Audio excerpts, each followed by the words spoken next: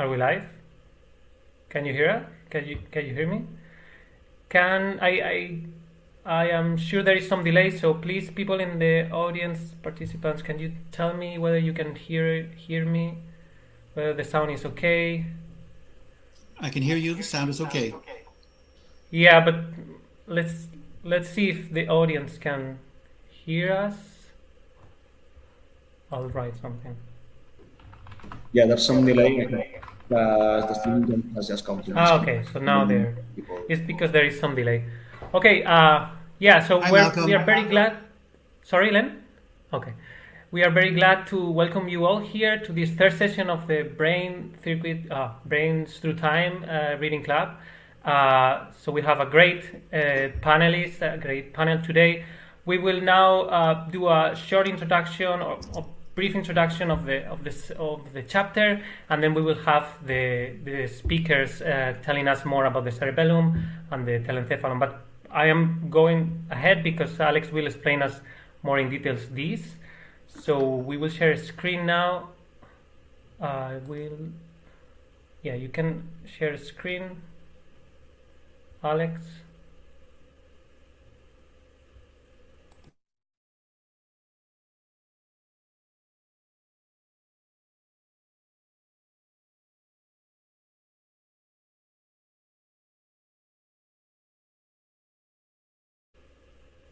Doesn't work?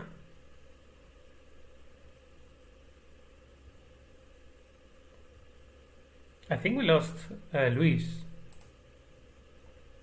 Oh no, Luis just... he's here, okay. Okay.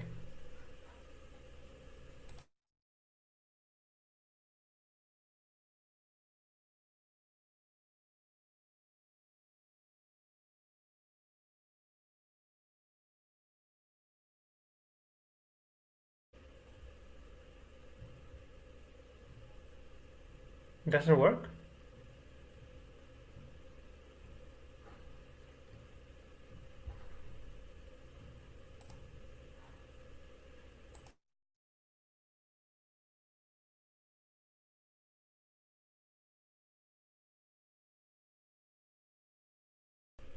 No, you are mute. You are mute. How? No, it's fine. Okay. Can you hear me? Can you see the slides? Yes. Okay. So, well, welcome everyone again to the third session of the Reading Club of the book Brains Through Time by Georg, Striedter and Northcutt. Thank you all very much for coming. As you can see, and as Manuel said, we have a very amazing panel of experts today, and we are really looking forward to continue this travel along brain evolution. So,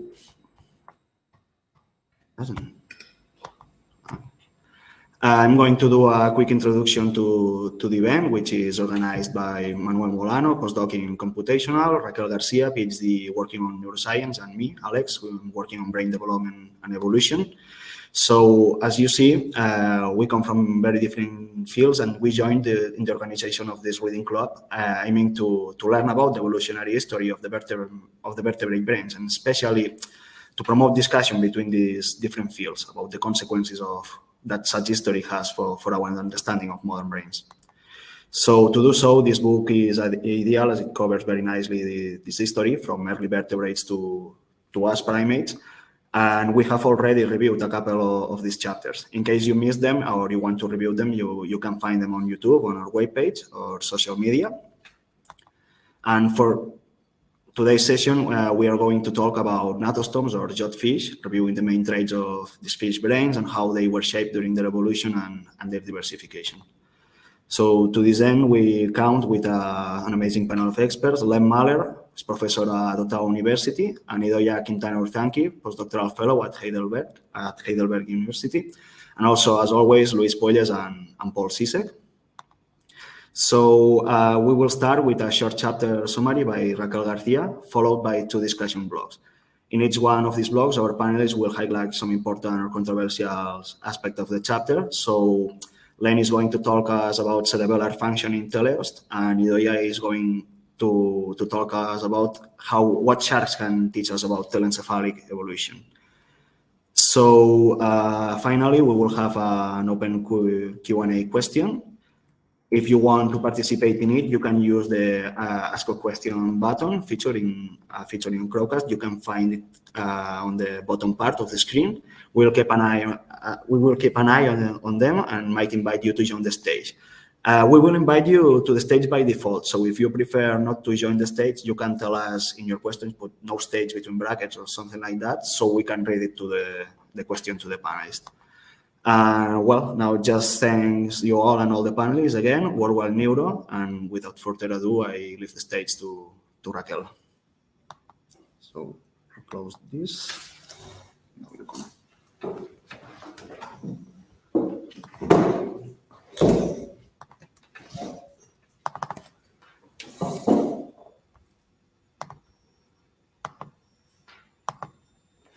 You listening properly, true? Yeah, but we are not seeing what you're presenting. Yeah, you need to share the screen. Yeah, 1 second. I don't know if there is a delay also in the broadcast. Okay, now. Do you see my screen? Yes. Okay, and also the curve, no? Yes. Okay, so thank you. Welcome everyone, thanks for coming. Let's just start. So I wanted to start with a quote, which I assume everyone here would agree with, that is, nothing in biology makes sense except in the light of evolution. So let's see if we can shed some light on the evolution of the brain and how it can help us to understand it better.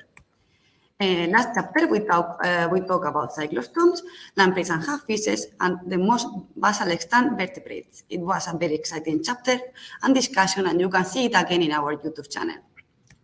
Today, we are going to go to the next step, natostomes, or jaw vertebrates, which include a myriad of species.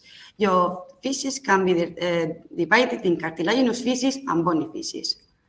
The former include sharks, rays, and holocephalans, and are characterized, as the name indicates, by having a cartilaginous skeleton. Among bony fishes, we can distinguish ray fin fish, including basal lineages like the polypteriforms and estragions, and the most numerous and diverse fish lineages, the teleost. On the other hand, we also have lungfishes and coelacanth, from which tetrapods descend.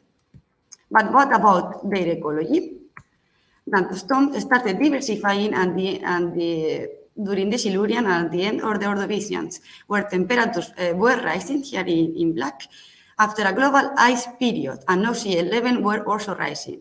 You can see here that after this period, a lot of branches started to appear. It was such a good time to be a fish that the Devonian is often called the age of fishes. But what benefits they got from the jaws? Their newly evolved jaws and paired fins gave them several advantageous adaptations that allowed their great diversification. For example, increased swimming and steering ability, allowing them to better avoid predators and even catch prey, together with the jaws. Jaws also maximize the water flow across the gills, increasing efficiency in gas exchange. And indeed, jaws were most likely developed to improve respiration and were only later used to hunt. Here it's also important to say that some natostomes were heavily armored, like Dunkleostus, indicating that they were also preyed upon by larger fishes or invertebrates. However, many of these lineages become extinct after the massive extinction of the end of the Devonian, as you can see here. So, this selective pressure in this fish-eat-fish world probably shaped their evolution and behavior. Now we will see that all of this was accompanied by an overall improvement in sensory organs. Let's start with photoreception. Early natostomes retained their paired eyes from their ancestors, but probably suffered a duplication on the rhodopsin genes. Thanks to this, they were most likely capable of color vision in dim and in bright light. A horizontal expansion also helped them see over the distant seafloor. Nowadays, they exhibit a wide range of adaptations, such as lungfish being able to see UV light thanks to specialized photoreceptors. About chemical senses, they had bilateral nasal sacs and inherited olfactory and vomeronasal receptors from the ancestors. which then they expanded to increase their sensory range, developing new class of this kind of receptor and also amino-associated ones. This sensory information was likely used by stem naptostomes to sense odorant emitted by prey or other individuals of the same species. They might have it used to navigate long distances, as do extant sharks, for instance, to return home or track prey. We will speak a bit more about this when the telecephalon comes. About the vestibular sensing and hearing, the vestibular sense very importantly involved independently in naptostomes and cyclostomes. In jaw feces, it has a pair of semicircular canals together with two fluid-filled chambers called sacculus and utricle. And it has a relatively conserved structure between bony feces and cartilaginous feces. They also contain patches of hair sensitive to acceleration and direction, increasing their precision and allowing them to maintain body posture during swimming. Hearing sense is also thanks to this utriculum and sacculus. About the lateral line system of Lelin naptostomes included both mechanosensory and electrosensory components inherited from the jawless ancestors, but they suffered several modifications leading to substantial changes in sensory abilities. About the mechanosensory lateral line is what you can see in this picture.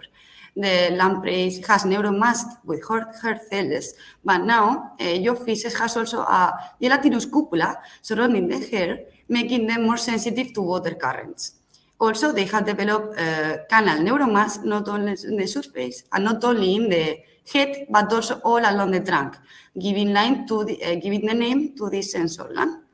Neuromasts tend to respond to the amplitude, direction, and extent of water displacement, and canal neuromasts respond mainly to pressure differential between the canal pores. Curiously, the image to this lateral line has no effect on swimming, suggesting that this is specialized mainly for short range of moving and even environment recognition. About the electrosensory line, just to say that has also evolved since lampreys, and the receptors are not in the surface of the skin. They are located at the bottom of a mucus-filled channels called ampullae. This sense was lost in vertebrates as they moved onto land. What about movement and motor control? Well, they remained from their ancestors the eel-like form of swimming, as you can see here, lateral undulation. However, they increased the traveling wave near the tail, so most of the propulsion was generated by the tail fin. The other fins are just for body stabilization and smooth deceleration. There are different shapes, as you can see in the image, like S-start and C-start, but the C-start is the most extended and studied. And in fact, it takes just 12 milliseconds from the stimulus to the muscle to contract. This is also facilitated by myelin interaction, a novelty respect cyclostomes. But the question is, what about the origin and movement of the jaws? Well, there are two hypotheses. One hypothesis, and the one you can see here in this picture, is based mainly in comparative morphology. The upper and lower elements of the first gill arc probably tilted forward and eventually extend to the front of the head. So most components do have homologous in jawless vertebrates, but the thing is that they are a bit difficult to hard. Due to this, there is also an alternative hypothesis that says that the rostral boundary of a gene called FGF8, here in red, is shifted caudally in naptostomes. And this causes a caudal shift in other gene called BMP. So this ultimately leads to the novel tissue interaction that produces a novel upper jaw element. Because this debate is difficult to say much about the evolution of the muscle that open and close the jaws. But we can say for sure that in any case, the muscle that control the principal jaws are consistently innervated by the trigeminal motor nucleus. So now let's speak about the brain. Why did major revisions of naptostomes diverge so much? The simplest answer is that the mermaids become adapted to different niches, living in different habitats, eating different kinds of food, and pursuing different reproductive strategies. To follow up during the presentation, we will use the dogfish brain to go through different parts of the brain. And we are going to start with the medulla, as the book does, and also we are going to go from the most posterior part of the brain to the most anterior. So what about the medulla? In lampreys, probably occupied half of the brain, but in early jaw feces, at least 1/3. It is very vascularized and contributes to the generation of cerebrospinal fluid. It has ventromedial and dorsolateral division, unlike the spinal cord. And in fact, a good schema is to divide the medulla into alar sensory in red and basal motor regions here in gray, with some exception. This structure is very similar across all jaw fishes and indeed all across vertebrates. Some of the exceptions, and this the example of the goldfish that have hypertrophied synovial division. What you see here is in fact medulla. This is called vagal lobe and is related to taste. About the cerebellum, lampreys do not have a proper cerebellum, but they did have cerebellum-like structure that all jaw fishes retain. Here in blue, you can see surrounded in blue the cerebellum-like structure, and this is a proper cerebellum. But what is the characteristic to be cerebellum-like or proper cerebellum? Well, non-proper cerebellum is in the schema, consists of numerous granule cells and principal cells that reminds us to Purkinje, but they are excitatory rather than inhibitory. So it is precisely this characteristic that rules it out as true cerebellum. The proper cerebellum is this schema here, has also these granule cells, parallel fibers, and real Purkinje cells, inhibitory. And we see the curious and conserved phenomenon also in tetrapods, long-term depression in the neighboring cells when a parallel fiber makes an action potential in the Purkinje cell, critical for motor learning.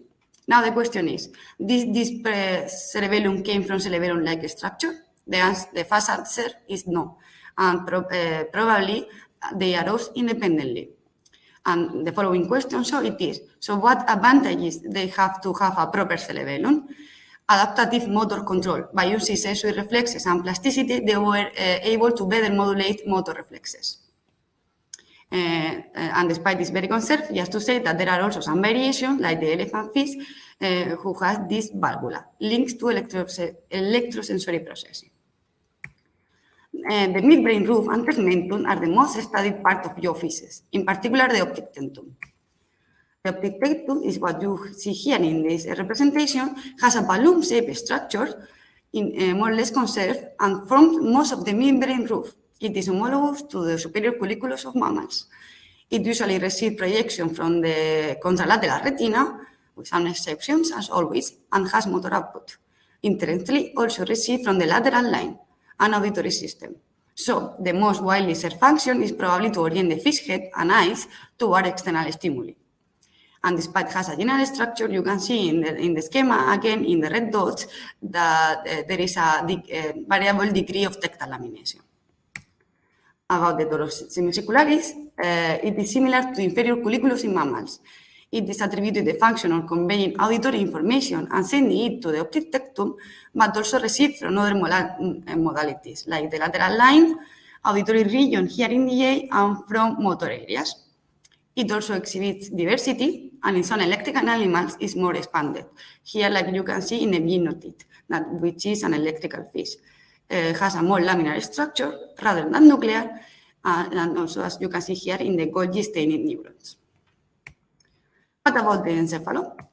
Well, we have a structure that are more dorsal and others that are more ventral. In the dorsal, we can find pretectum, thalamus, and prethalamus. And ventrally, there is the posterior tuberculum. We are going to focus in the one that are labeled in the image. About the pretectum, just to say that was small and with very little cellular diversity, with a function similar to the optic tentum. In teleos, for example, it has been expanded in several nuclei, like this nucleus glomerulosus, that has a specialized arrangement of dendrites and synapses, and it has been suggested to play a role in visual object perception, maybe an adaptation to living in reefs and swallow water.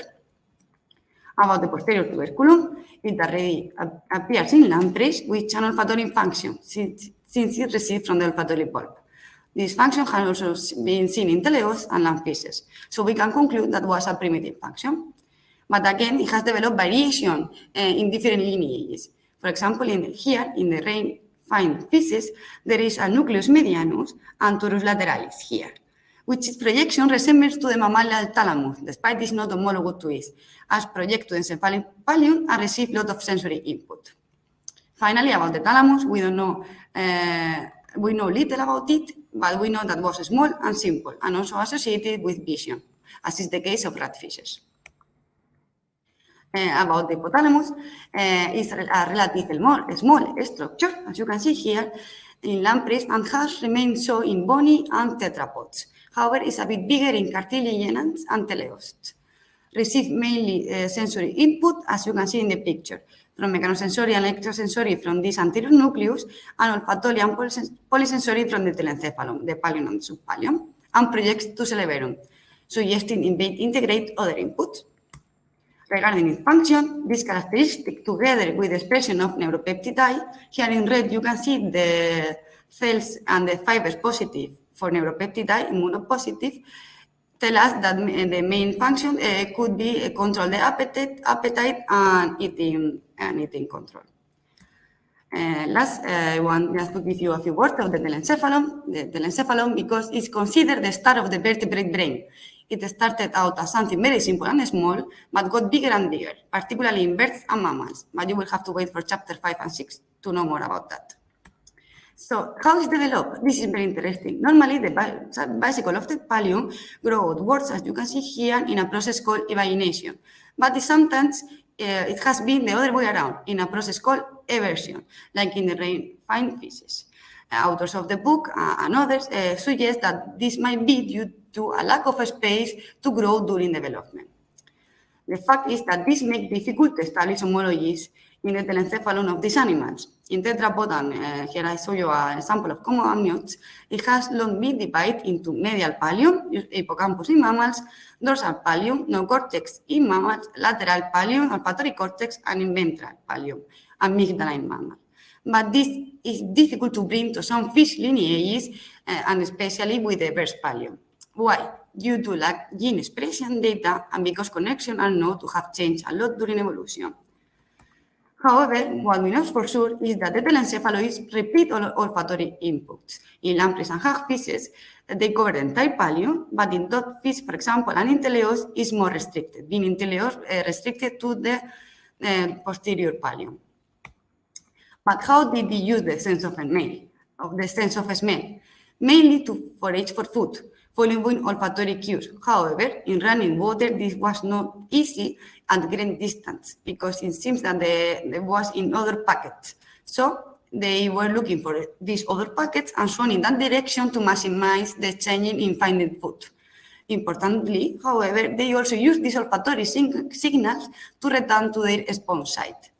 For me, this is very interesting, or maybe because I study memory in rodents, natostomes like sharks have been shown to have some kind of long-term memory, and this helped them to navigate and return to their destination using olfactory cues, but also with additional kinds of sensory information, creating new type of memory. Before finish, I would like just to point this article from Cosmesales. I find very interesting. In fact, I cannot stop reading about navigation in sharks now. How they integrate so much information and where is the dorsolateral pallium? Because in this article, when they make a lesion in the dorsolateral pallium, all goldfishes, they cannot go properly to their goal. So now I cannot stop reading about this, and I'm sure it will help me to better understand memory processing in rodents. So without further ado, I will give the word to Manuel, that he will be moderating the session as usual, and Alex and me will be paying attention to your questions. Thanks a lot.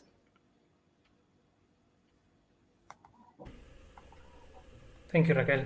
That was very nice. Well done.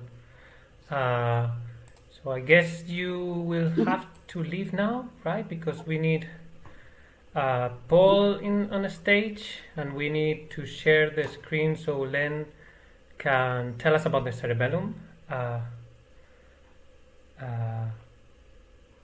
Also, Luis left. I don't think that was... No, Luis is here. I'm here. Okay.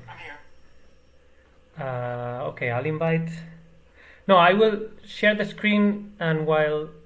Yeah, let me just share...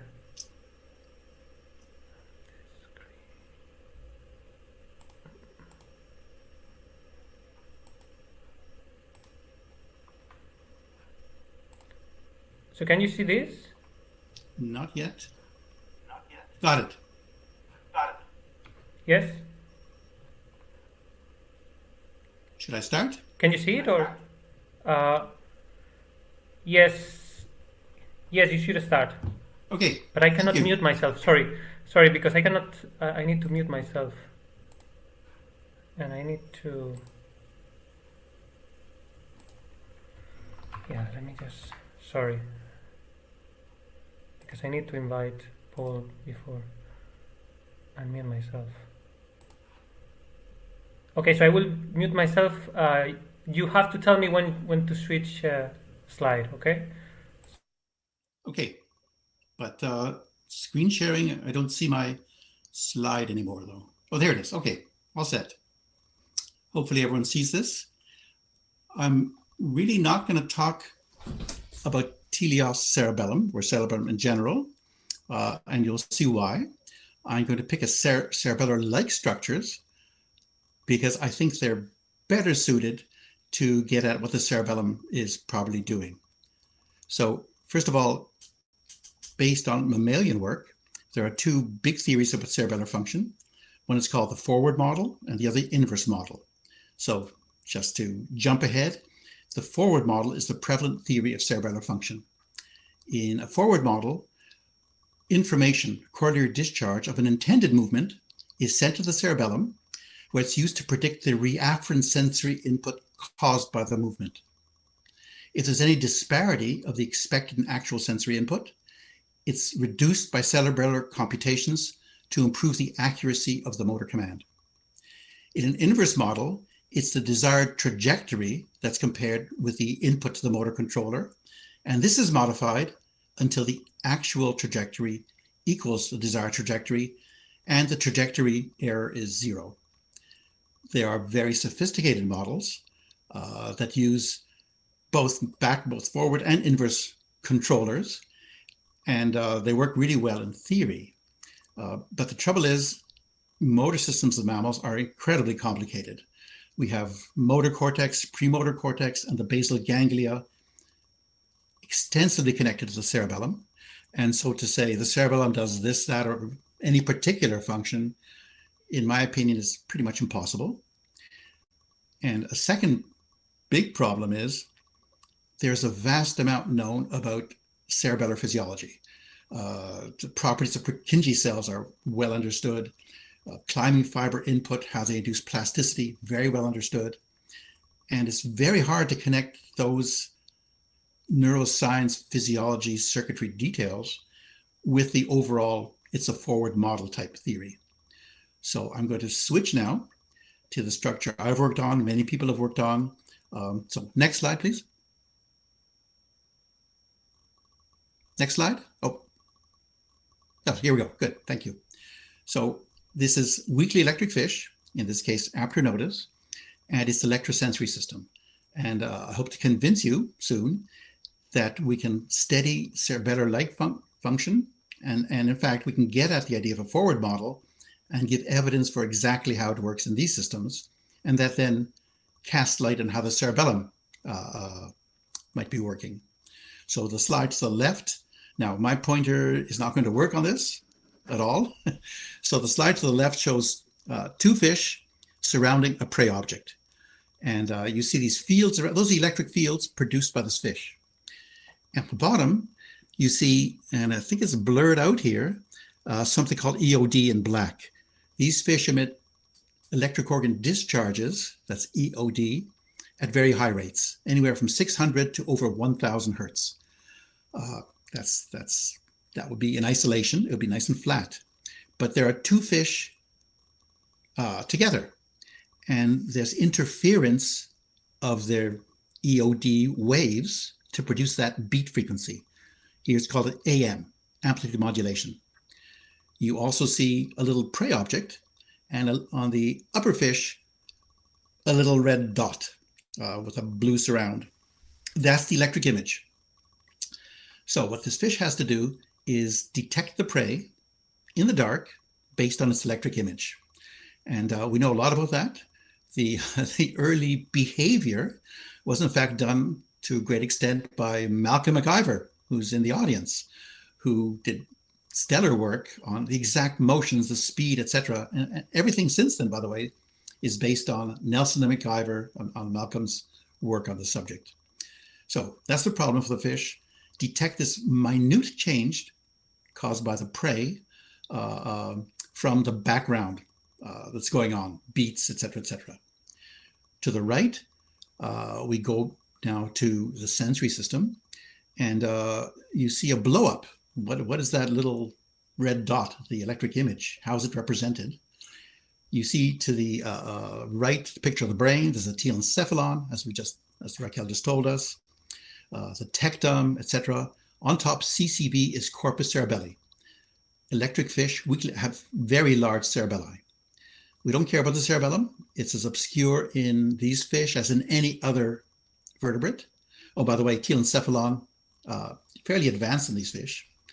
So we go back and we see something called the ELL. That's the electrosensory lobe.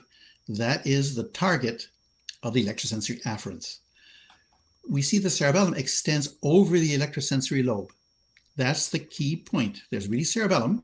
It's called eminentia granularis, which are cerebellar granule cells extending over the electrosensory lobe. That'll be the key focus of the rest of my talk. There's a blow up of the electrosensory lobe. No, that's the midbrain. Go to the left. The ELL, that's it, exactly. And you see, very sophisticated. There are 4 electrosensory maps of the electrosensory lobe. Okay, so the caudal cerebellum overlying ELL is critical for predicting spatially redundant signals and canceling them. We have the prediction motif, which is going to be key to the idea of a forward model. So next slide. Okay, this is a recent review with Jakob Engelman and Avner Wallach, and the title is Active Sensing. So you see at the top a gymnotiform fish, and at the bottom a myrid fish. A big thing is they both are weakly electrosensory fish, very sophisticated. They have totally independently evolved this sensory system, including the cerebellar cancellation mechanism. So on the top and the bottom, you see a yellow stripe on the top.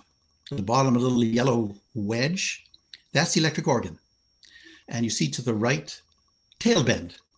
Okay? So as these fish are swimming and doing active sensing, they're bending their tail.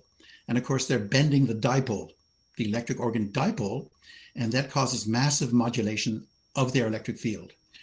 It's totally blurred out, but the top electric image, there it is. We see electric image in both cases.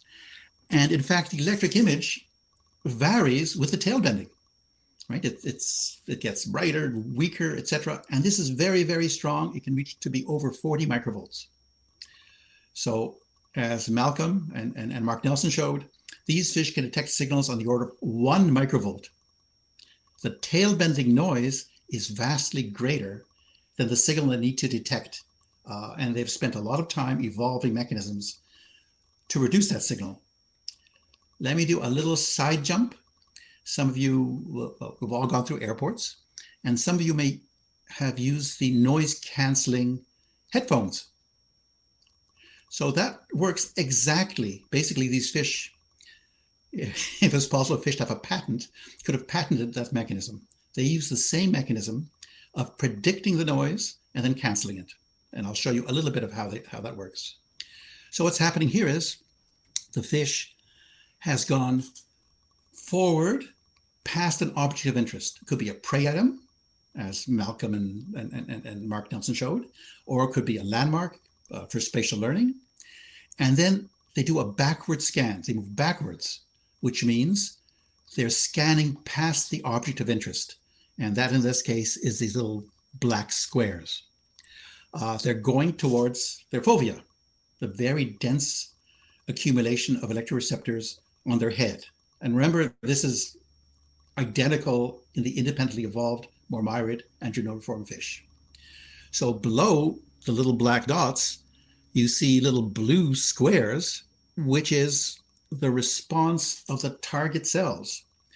And the main thing to gather of that is the variability you saw in the electric image caused by tail bending has been completely eliminated. They can precisely detect, identify, and detect and determine the location.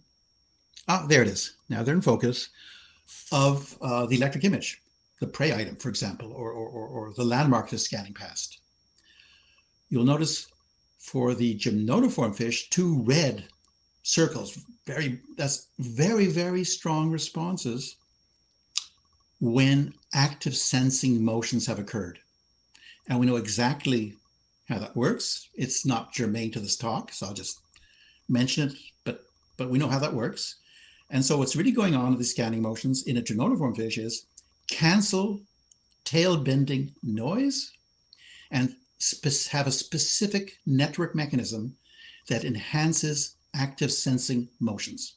Okay, so this is the predict and cancel circuitry is used by mammarid fish. It's an amazing example of convergent evolution. Okay, we still haven't reached the cerebellum, so let's go to the next slide. Next slide.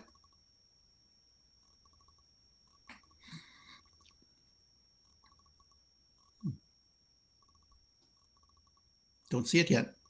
Oh, here we go. Oh, very blurry. By the way, I tried to do this, but I cannot do the share screen in Safari. So I did upload Chrome, but every time I tried to enter Crowdcast, it just kicked me back to Safari. So that's why we have these blurry things. This is a paper, this is Engelman, Wallach, and Mailer, Current Opinion Neurobiology, to see. These are very beautiful slides, very high quality. So now we see to the left a gymnotiform fish, and to the right a mammarid fish. And you see in gymnotiform fish, at the top is corpus cerebelli, and it folds around. The granule cells just continue and forms this eminentia granularis posterior. If this was a goldfish or any other non-electroreceptive fish, it'd be just an eminentia granularis, and it would do the same sort of function for the lateral line, but that's not been carefully studied. There you see EGP, eminentia granularis. Simple cerebellar granule cells. They project their parallel fibers, there they are, to the molecular layer, DML, dorsal molecular layer of the ELL. And you see a little DML just below. Perhaps you could point to that DML structure. There it is. Yeah, just above that. Yeah, exactly. Now, those are the maps of the electrosensory lobe. You see the dashed lines separating the maps. That's not so important. And there's a pyramidal cell layer, PCL, and it's got cells that appear to be Purkinje-like. They have big apical dendrites extending into the molecular layer, just like Purkinje cells would, and getting parallel fiber input to their spines. So are they similar to Purkinje cells? It's complicated. For one thing, they're excitatory, not inhibitory, which occurs in other cases as well. That's variable. They do express, so Purkinje cells everywhere express ryanodine receptors, so intracellular calcium stores, and inositol trisphosphate, IP3R membranes that release calcium. That's all Purkinje cells. Some of the cells, the most plastic pyramidal cells, express those calcium release zones as well. So in other words, we see cerebellar circuitry here, cerebellar granule cells projecting to principal cells, to their apical dendrites, spiny apical dendrites. They share some molecular biology, but they're different. Purkinje cells are inhibitory, and these pyramidal cells are excitatory. And we look and we see the same circuitry to some extent in the mammarid brain. But there are differences. Mammarids are way smarter and more sophisticated than gymnotiform fish. Every time a mammarid fish emits an electric organ discharge, it sends a corollary discharge up to its cerebellum, to its EGP.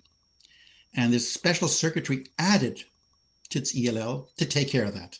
That is magnificent work. I should just mention the people started by Kurt Bell, Portland, Oregon, now retired, Kirsty Grant in Paris, Johannes Meek in the Netherlands, and now taken over by Nate Sautel at Columbia. And it's very complicated, so I can't review it. But you've added extra stuff to the ELL based on the corollary discharge. So in the Mormyrid, you do have a traditional forward model. You have a motor command corollary discharge. So what's the point of all this? So let's go to the next slide.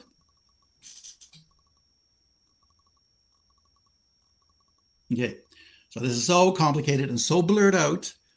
I'm just going to point out to a couple of similarities across Mormyrid and gymnotiforms.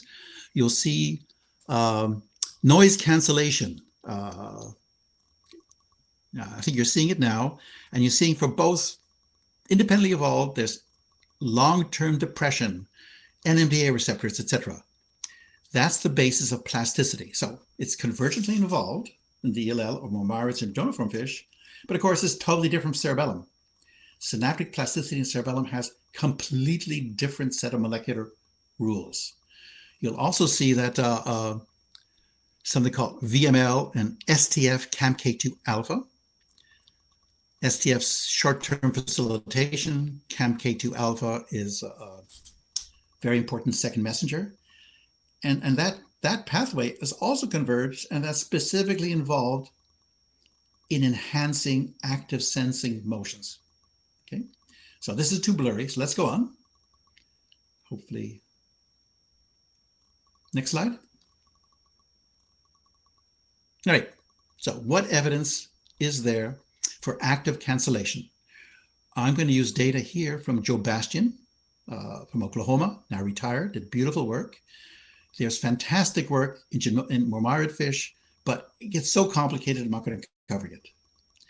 So tail bending, it's a global electrosensory signal. As the fish bends its tail, the electric organ bends, and you get a modulation of the electric field around it. It's 40 microvolts or more, depending on how much the tail is bent, far greater than the 1 microvolt signal that Malcolm and Mark Nelson showed these fish could detect.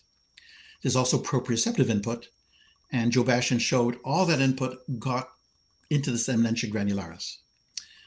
You see the response of the parabola cell to the right. Tail bending, no response. This is an incredibly strong signal that the cell does not respond to. Now, Joe invented this trick. Same trick can be done in Mormyrids.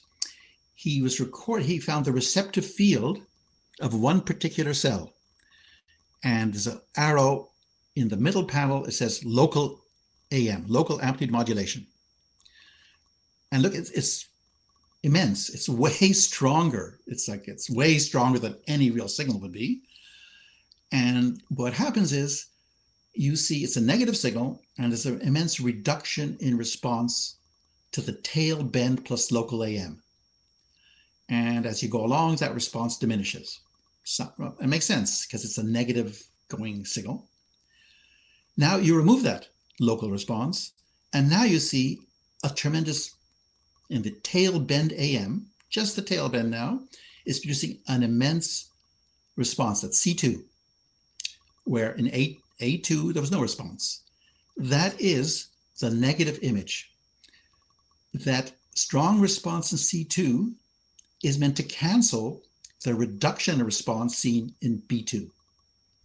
Okay, that was the first, at this point, that was the seminal paper by Joe, and showed you can create a negative image by pairing a local input, local AM, with the global input. So, next slide. So this is Gary Marsa in my lab, and that is a filled cell, filled parabola cell. You see the apical dendrites covered with spines, and that puny little basal dendrite. Feed forward input points to it. That is the only, that is the sole source of extrinsic input. The first thing I discovered as a graduate student was there is 100 times more feedback to these cells than input from the outside world, which surprised me then and still surprises me. So in this case, the feed-forward input is global electrosensory input. And in B, you see, there it is, a big sine wave, and a communication signal, very, very high frequency, called a chirp. Okay. When you record upon talk, look at the feedback input, you see it's the same sine wave, but with flipped sign. It's the feedback input. Imagine you add feedback input to feed-forward input, you end up with 0. Okay, and you see at the bottom. Normally, there's very little response to that very, very strong feed-forward input, and a very strong response to the chirp. You block the feedback, and it turns out there's a very convenient little track to be described. There's the chirp. You block the feedback, and now you see the response to the feed-forward input. That's there's an arrow that said block wearing off. It's lidocaine injected into a fiber bundle, but before it wears off, you see a tremendous response to the peak of the background beat, right? That's right, just at the upper part of that feedback block. It's responding now to the feed-forward global input, but at the same time, it stops responding to the chirp. And we know why. It's really tricky. I won't try to explain it, but this part of the cerebellum, this EGP, is simultaneously blocking the irrelevant background beat, which is a strong signal, to permit an important communication signal to come through, and also to permit input from prey items or landmarks to come through. Okay, next slide.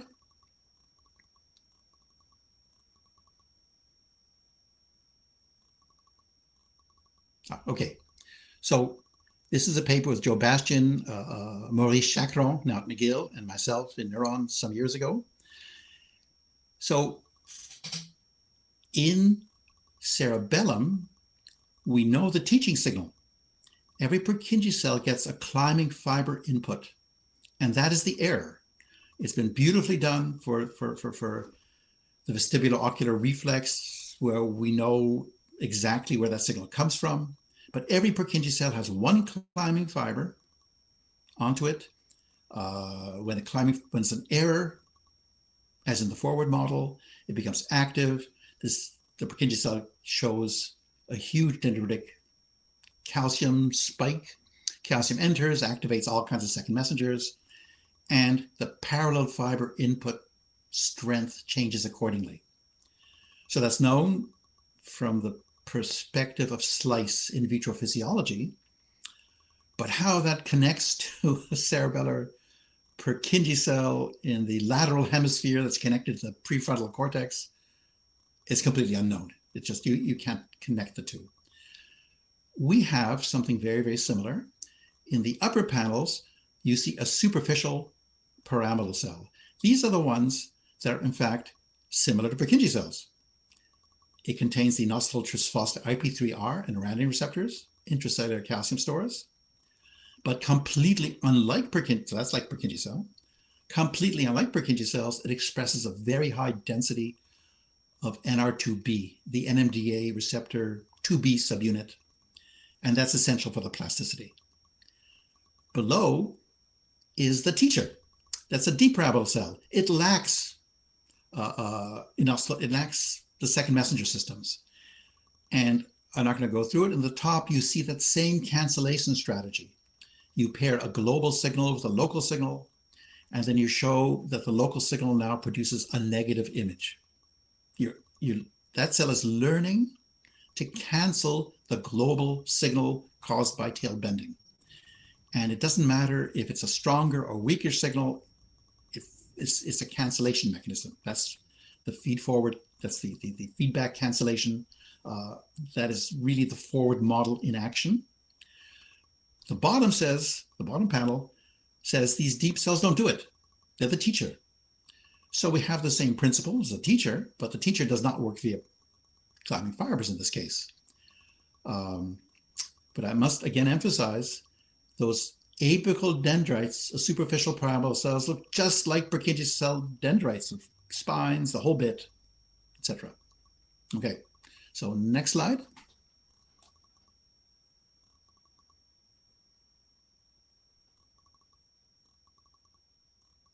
Here we go. So now we're in slice physiology. This is Eric Harvey-Girard in my lab. And you do the same pairing protocol. We said, okay, we got the pairing protocol we need in vivo, let's apply it in slice. And you just see the LTD you produce. You see at the bottom, over 50 milliseconds, you pair the parallel fiber input with action potentials generated by intracellular current. And if the pairing occurs plus or minus 50 milliseconds, you get tremendous synaptic depression, basically. And it turns out it works extremely well for low frequency signals, the ones caused by tail bending. It's great for under about 15 hertz. Okay? That's tail bending noise. When you get to higher frequency signals, it doesn't work anymore. That's what allows the chirp to come through. Okay, and it also we showed experimentally you can cancel a 9 hertz signal, but 2 hertz comes through. You can cancel a 2 hertz tail bending signal, but the 9 hertz comes through. It's frequency selective. And the right panel is the model. And the model is very simple. We just took a really simple pyramidal cell model, a leaky integrating fire with some extra goodies on it, and gave it the synaptic learning rules. And lo and behold, it did exactly what we saw in vivo. So we literally stuck into a reasonable model of a ELL pyramidal cell. We stuck in the learning rules we'd found in slice physiology, and we generated the cancellation that we know occurs in vivo. It worked perfectly. Okay, so that's good. We actually understand how cancellation works in this system. So in other words, we've got the forward model working. I should tell you that they've got models for the mammarid. They're way more sophisticated because mammarids have corollary discharge. They're beautiful models. Nate Sawtelle collaborated with a great theoretical neuroscientist, Larry Abbott, to generate those models, and they're super. But I cannot. They're too complicated. So next slide.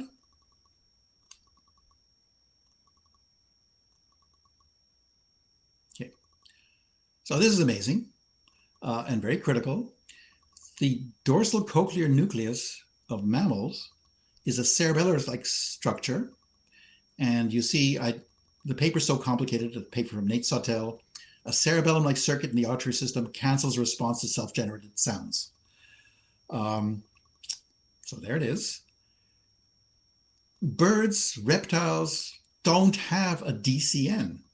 This just appears out of nowhere in mammals. It's a fellow called Thanos Tsinopoulos, University of Pittsburgh, did the work in the left panel.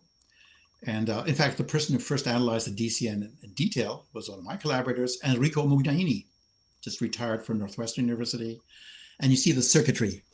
You got, that's the upper left, you got a cluster of granule cells producing parallel fibers.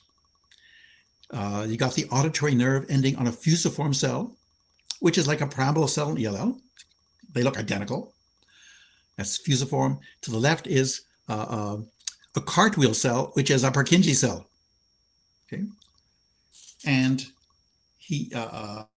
Thanos worked out in detail there's a lot of synaptic depression. There are definite similarities with what happens in the electrosensory lobe, what I just described to you.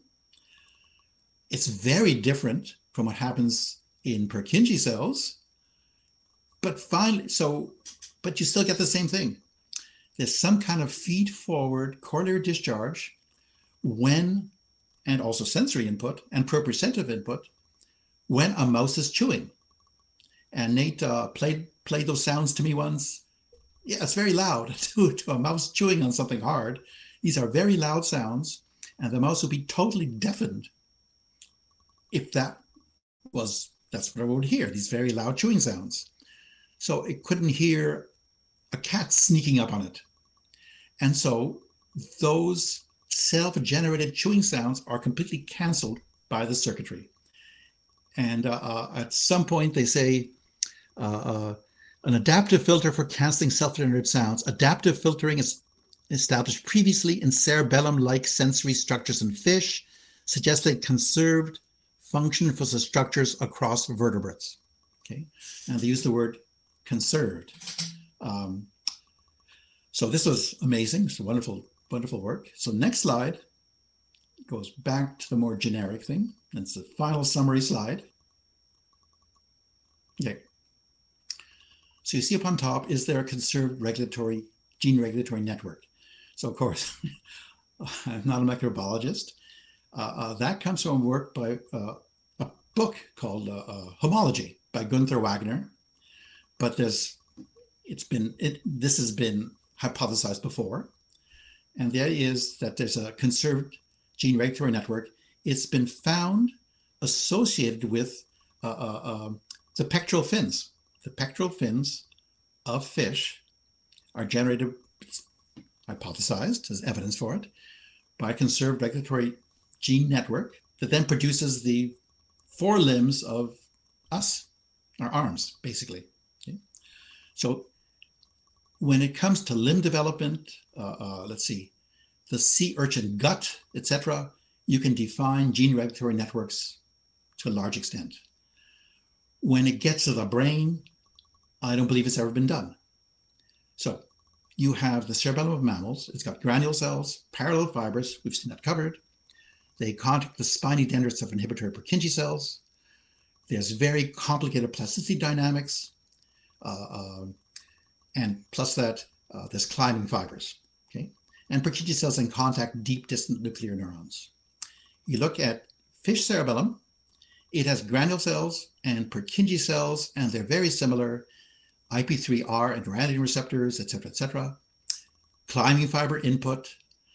The difference is, instead of deep nuclear neurons, there are these urodendroid cells that have apical dendrites that also get parallel fiber input. Okay, so you say yes, cerebellum of mammals or amniotes and fish are very similar. So what about cerebellar-like structures? The lateral line region of all vertebrates it's similar. The parallel fibers cancel Purkinje-like or reach Purkinje-like cells, etc. In elasmobranchs, they may contact excitatory cells.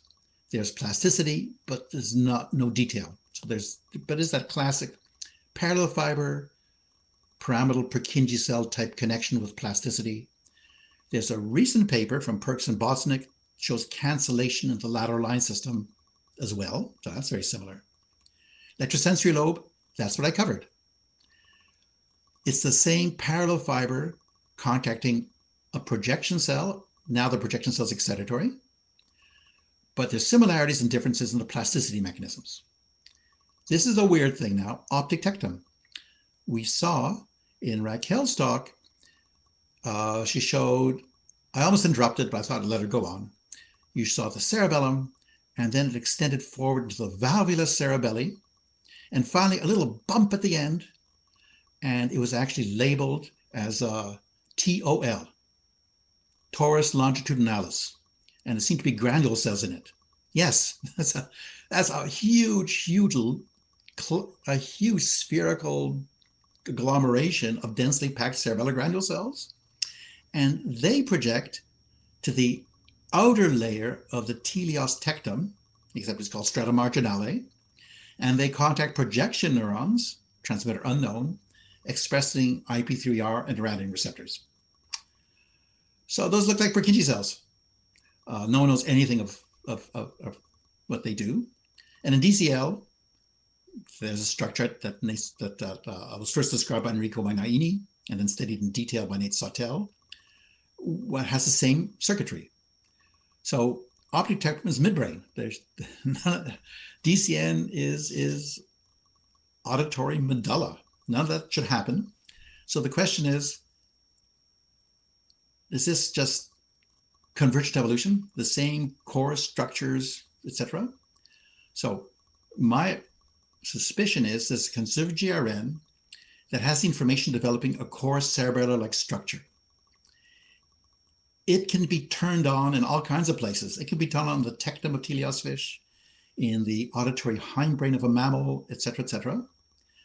So they're all homologous with respect to this particular GRN.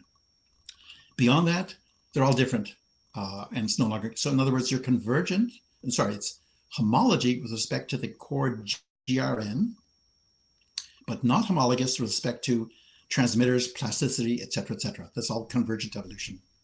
And what we see in these accessory structures, DCN, et cetera, is a forward model. In electric fish, it's a global input, chewing, tail bending, predicts a sensory input. That's the forward model. Could even be a corollary discharge from a mired fish. In this case, the prediction is used to cancel off that sensory input, to let important acoustic input from cats sneaking up on you or prey come through. So that's it. Thank you. And I hope that was clear despite the blurriness of the slides.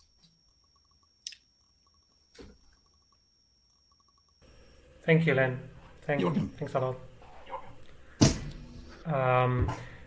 So I couldn't see whether there were questions because I was sharing. There are a couple of questions. I don't know if Luis, Paul, or Idoia want to add or comment or ask something. Otherwise, we will move to the questions. I actually posted a question. You just asked it, and I was just curious about the inferior olive and where, actually more generally, I was asking about the ELL, but where among all these various cerebellum-like structures do you see something that looks like an inferior olive? Is that a common thing, or is that really special to the cerebellum? Totally special to the cerebellum. So the cerebellum of fish is an inferior olive, climbing fibers, it's all the same. None of those other structures have climbing fiber input. We're the only ones who showed where the teaching signal comes from. Those are the deep cells. That hasn't been done in any other fish. So there is a teaching signal, I believe. It's just different from the inferior olivary teaching signal. So nothing like that in the DCN either, right? What? Nothing like an inferior olive for the DCN. No, yeah. Absolutely not. Okay. Enrico showed that, Udaini. Okay.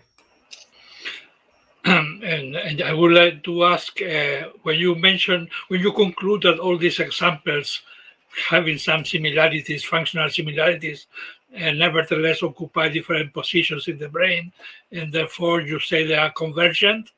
With this is another way of saying that they are analog, there are cases of functional analogy, or not? Because you compare with homology, but I would say that if it's convergent, then you should compare with analogy, because that's what for me is analogy. When you obtain a similar function coming from a different background, different developmental or anatomical background, and then the similarities are just accidental. The similarities are... So that's completely possible. Yeah, completely possible.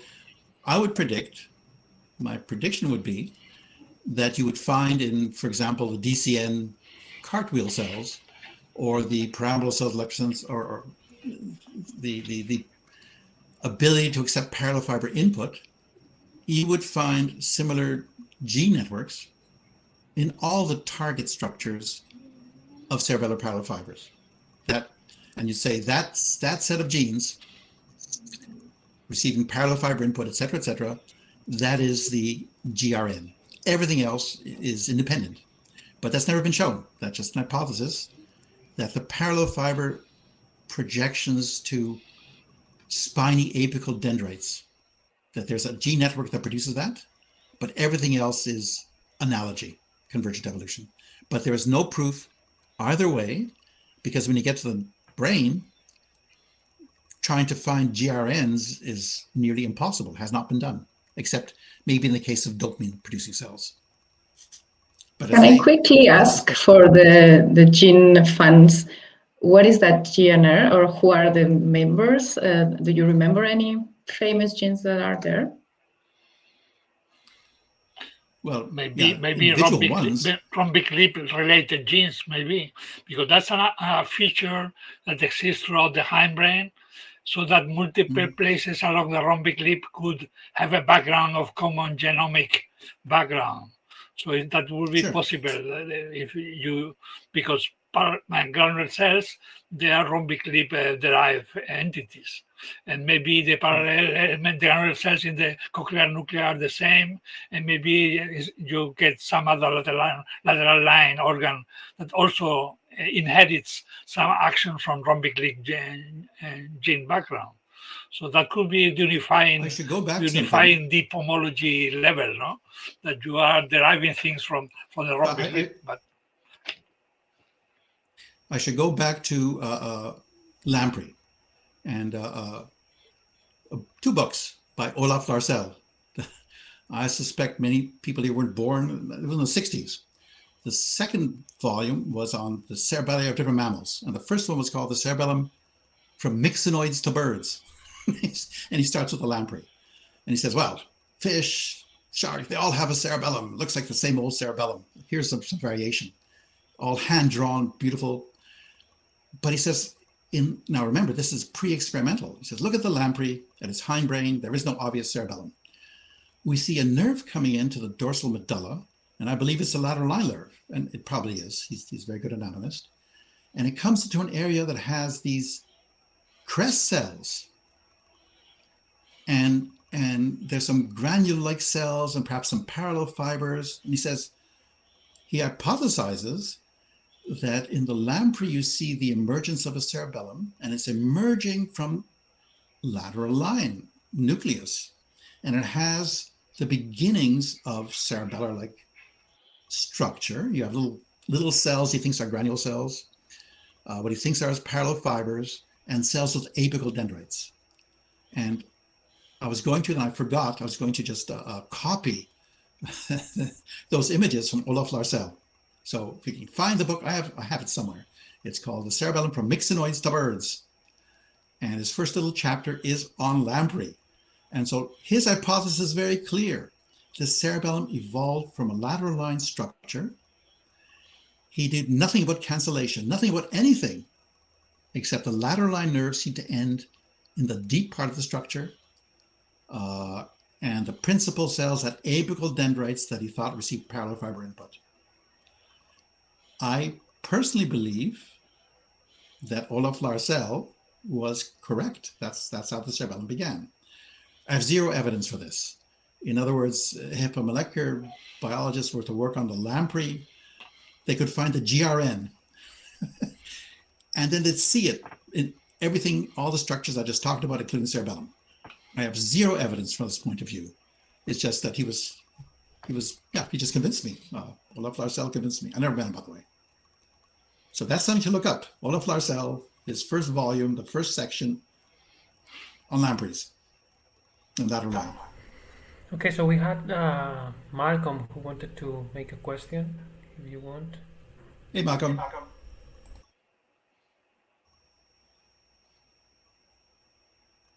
Your microphone is off. Yeah, maybe I can unmute you. I know it doesn't work for some reason.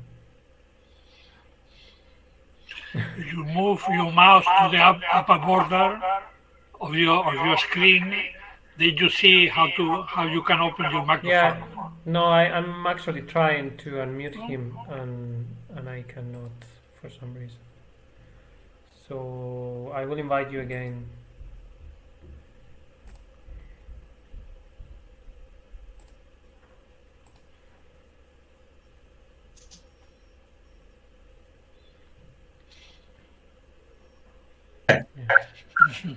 Do you hear me? Yeah. Len, so good to see you. So I have a vague question for you, which I think you've already answered by basically saying we don't really understand the cerebellum. But I nonetheless wanted to meditate on whether the portfolio of errors changed, the errors that needed to be corrected by the brain changed substantially when you get out of water and what that really means. And I guess, obvious things like the effect of gravity on the body are quite different, right? Above water, like control signals to abduct my arm when I'm vertical are extremely different than if I'm lying on the ground and do the same motion. And so therefore errors attendant to that command are going to be different. So there's that. There's just a whole lot of things, but I just wonder what you think about, okay, so there's this homology point you made about error correction and that's central GRN that seems to, at least in the original form, be about canceling the effect of motor action on sensory input. But what is the job portfolio? How is it expanded? Or is it just a separate thing that the cerebellum is doing, even in aquatic animals? So that's my terrible vague question. So the one part of the mammalian cerebellum where we can address that is called the vestibulocerebellum, the flocculus. Mm. It is the most primitive, ancient part. In humans, barely noticeable, and it directly connects to the vestibular apparatus. So you imagine the VOR, vestibulo-ocular reflex. So I turn my head to the right, and my eyes compensate, and I maintain focus on something on the screen. It's beautifully developed. You can study it in rabbits. It's very good to study it in rabbits. So so now what you can do is you can put prism goggles on someone. So now as I turn my head here, the image can move much faster or much slower across my retina, and the VOR doesn't work anymore. And a long time ago, I used to see undergraduates walking around campus with goggles on, prism goggles, bumping into things. They were paid for this course. And after a while, they compensate, they adapt. And they get rid of the extra slip.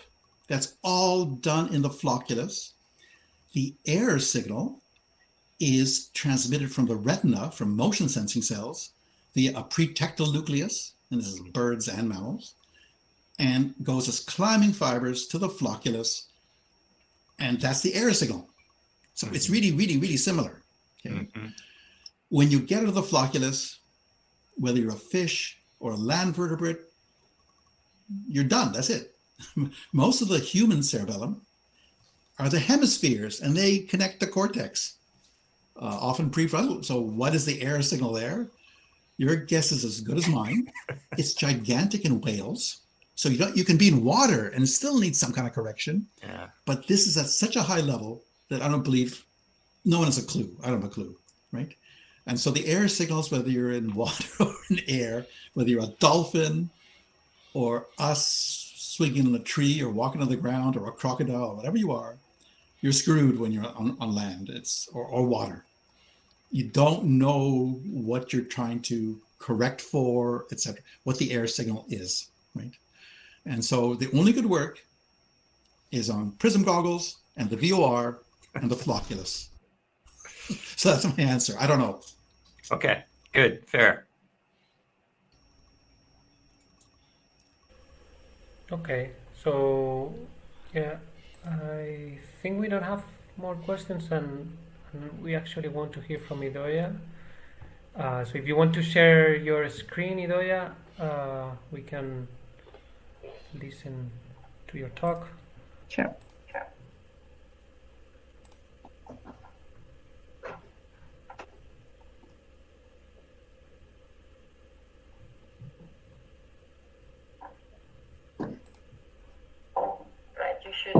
Right, you should be seeing my screen.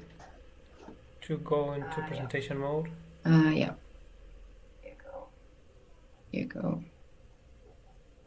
It's okay. You see it? It's okay. Yes. You see Great. it? Go ahead. Great. Fantastic. So I will start right away. Well, of course, thank you very much for the organizing, for inviting me to these talks, which I've been following and I find amazing. First of all, a bit of expectations on this talk, who I am and what's my background. So I'm a developmental neuroscience, trying to understand evolution. My background is mainly neuroanatomical and molecular. So this is to say that I'm not an expert on computational neuroscience or behavior, but I believe that those fields and my fields have so much to fit to each other, and that's why I'm also following this with great interest. I'm very happy to participate today. But today what I want to tell you about is a bit, let's see how to control this. Yeah, here you go. is a bit about the brain of sharks and what can shark tell us about the evolution of the telencephalon in particular. So let's see if I can control this properly. Here you go. Right, so at a glance, when we look at the brain of sharks or cartilaginous fishes in general, there are two structures that are very evident and that probably catch our attention as novelties, right, with respect to previous forms that we know of brains, such as lampreys or even invertebrates. And these are obviously the cerebellum and the big telencephalon. Let's say we know the cerebellum itself, it's, as we've been talking until now, might be an innovation that emerged greatly during early nattostomes with jawed vertebrates.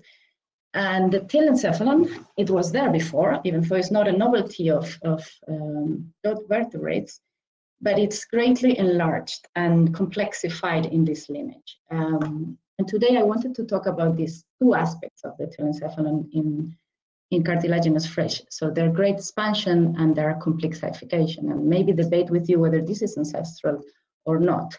And what can sharks, studying sharks and other cartilaginous fish, can do for us to learn a bit more about how this expansion and complexification, if that is even a word in English, about the telencephalon and how this happened. Right. First of all, super brief introduction of what is the telencephalon, where it comes from. So embryologically, it comes from the anteriormost part of the neural tube, which is the prosencephalon. It in part derives exactly from the alar plate of one sector of the hypothalamus. In humans, for example, or in mammals, and certain complex mammals give rise to the cerebral cortex and the basal ganglia. However, it's present in all vertebrates we know so far in very different shapes and sizes. And it's actually, we could argue, is one of the structures that has suffered the heaviest or more drastic modifications throughout vertebrate history. It's so different that, in particular, its dorsal part, the pallium, sometimes is very difficult to homologize across a species, especially in their adult forms. But if we look at developmental stages, these things get a bit easier to compare across vertebrates. As usual, development is more conserved, so we can compare things easier. As a general rule, the telencephalon has a dorsal part, also called pallium, that produces glutamatergic excitatory neurons, and a ventral part, or also called subpallium, that produces GABAergic or inhibitory neurons. And this is very conserved across vertebrates. And also the interneurons, the GABAergic neurons generated in this ventral part, migrate dorsally and integrate in the pallium, which will create circuits, right? And excitatory and inhibitory neurons in the adult pallium or dorsal telencephalon. Why I believe sharks are good models to study the evolution of the telencephalon? Well, first of all, there is a huge variability, as Raquel very well introduced, but in particularly sharks, many sharks have big evaginated telencephalons, and this makes their general anatomy more comparable with other telencephalons, such as those of amphibians or lobe-fin fishes, or even mammals, than other maybe vertebrates with less conserved neuroanatomy. That's one thing. They are also considered slow evolvers, meaning that there are studies demonstrating that they have slower rates of molecular evolution. This means that sharks and cartilaginous fishes in general, they may have retained certain features that has been lost or heavily modified in other species, right? So it could be a good living fossil, as some of them would be.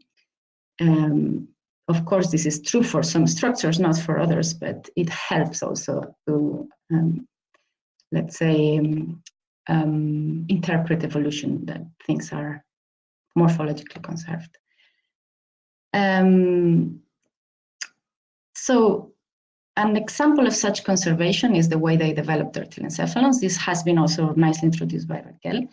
So sharks, as well as all other tetrapods, they develop their telencephalons by a process called evagination, and this contrasts with the way teleosts develop their telencephalons, which is by eversion, which is this weird for us morphogenetic process. So as usual, with other things, teleosts went really weird in their development of their pallions, of the dorsal parts in particular. But yeah, this is an example of why sharks conserve some features that might be useful for comparisons purposes. They also, many species of them, not all, but many species of sharks lay eggs that are transparent. And this is the species that we studied that I will be referring in most of my talk. Silorinus canicula is a galeomorph shark. And it's particularly good model because, as you see, they lay eggs, they are transparent, we can see them. This development is very, very slow. We are talking about months of development. So what happens in teleosts or zebrafish happens in 48 hours. It happens in sharks in maybe 6 months, and this depends on what's the first time. So there is really a slow development, which can be a drawback in some senses to develop some tools, let's say. However, it can be also very nice to not to miss any detail of development. So I think in our model, we really see details that might be overlooked in other species.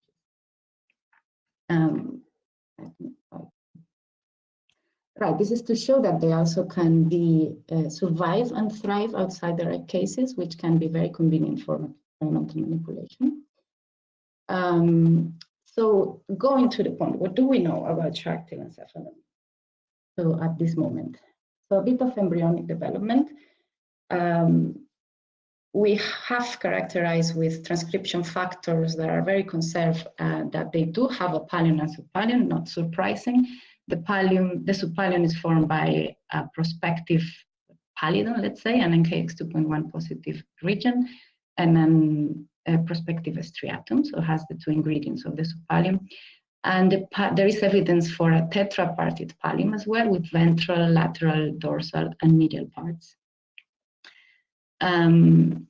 We have also characterized very clear tangential migratory routes of GABAergic origin. So this goes from the subpallion to the pallion in a very similar way as in mammals.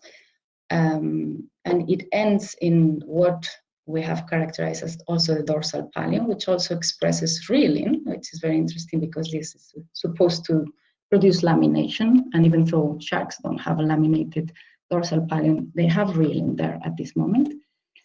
We also characterize some roots, subpallial roots that doesn't seem to be conserved. Of course, there are some divergence, like the one from the medial ganglionic eminence, like towards the septum, or what could be the medial pallium. And and very briefly on this story as well, in the interest of time, we have also observed that there is a conserved program of differentiation of pallial neurons who follow the same sequence of transcription factor expression seen in other vertebrates. That would be these 3 genes in sequence produce the glutamatergic neurons of the pallium, like in other species. What is slightly different from other basal vertebrates is that the intermediate state of this progression, so cells that are expressing this gene here, some of them seems to be proliferative. So we are at the moment characterizing this population. Why is this important? Well, these neural progenitors, these different type of progenitors that are away from the ventricular zone, with these features, so expressing this gene and located here, are well known in mammals as intermediate progenitors, and they are the ones who were thought to might have triggered expansion of the pallium in mammals in particular. Of course, in mammals and in other lineage of primates, they have diversified and they are in many more numbers, but this similarity raises the questions of whether the early natostomes might already have a blueprint of this process, so a blueprint of indirect neurogenesis, what it's called. Or is this convergent evolution? Are this a cell type that happens to be just very similar and be in the same position? These are current questions that I'm asking in my current project in EMBL, and whether these and other cell types might be actually homologous or this might be convergent evolution. So we are trying to do some single cell RNA-seq and analyze these kinds of questions. So if it's possible that the first big expansion and its mechanisms of neurogenesis, as we saw, might have appeared before the splits of sharks and the rest of mammals, is this plausible, right? Or did telencephalic expansions happen individually? So let's say developmental conservation, in my opinion, argues for the first option. However, I think the position of the book and also fossil evidence argues for the second one, meaning fossil evidence shows that endocasts of vertebrates, precursors around these ages of origin of jaw fishes, have actually surprisingly small telencephalons, or at least the volumes of them are small. We can discuss this as well, but this argues for the second option. And these are questions that I'm already trying to tackle, as I say, by studying cell type evolution with more molecular approaches. And they are very open still for discussion, of course. And we hope that sharks can give us a clue on this type of questions, when these things happen. And what do we know about the adult brain anatomy? We'll also try to be brief and concise. Again, subpallium, I don't think I've mentioned this. So subpallium is generally more conserved. This is common across the vertebrate scale, right? And here is also the case. So subpallium is more clear, more easily homologized. In the case of cartilaginous fishes, all have in the subpallium this nuclei here is called ASB, or area superficialis basalis.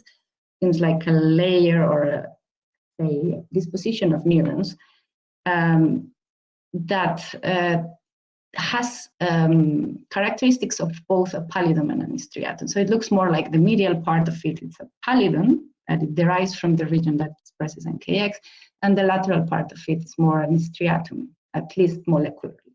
What it was called classically striatum of Smith's, thanks to our molecular evidence, we believe it's a ventral pallium, actually. And we also have some evidence, so we've traced this part of what we suspect is the striatum, broadly traced it, but we actually detected substantia nigra neurons projecting to this part, and also posterior tuberculum, ventral tegmental area. So it makes sense that there is basal ganglia circuitry, knowing that in lamprey this basal ganglia circuitry is very developed. It's not even surprising that it's there. So this is about the subpallium. What about the pallium? The pallium, as I said, is always more complicated.